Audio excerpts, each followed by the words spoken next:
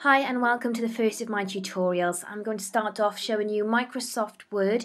It's a package I've been using for the last 10-15 years, and it's really the main one that everyone uses to create text documents. You can also add pictures and tables, but it's really the text side of things that you'll be using this package for. So to create a new document, we go up to the title bar up here. We click File, we click New Blank Document.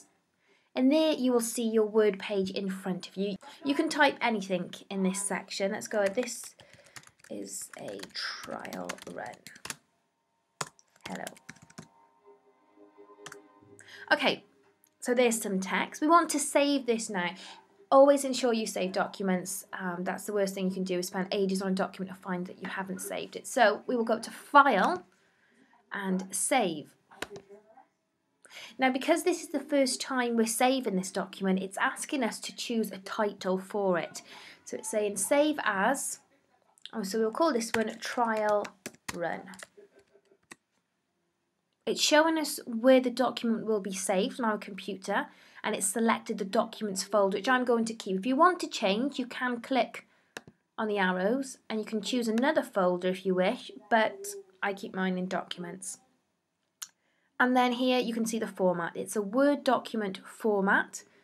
The extension, the abbreviation for this type of document is .docx.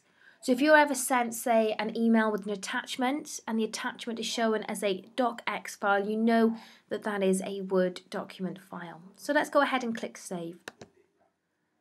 There you go. And you can see the title has appeared at the top of the document too.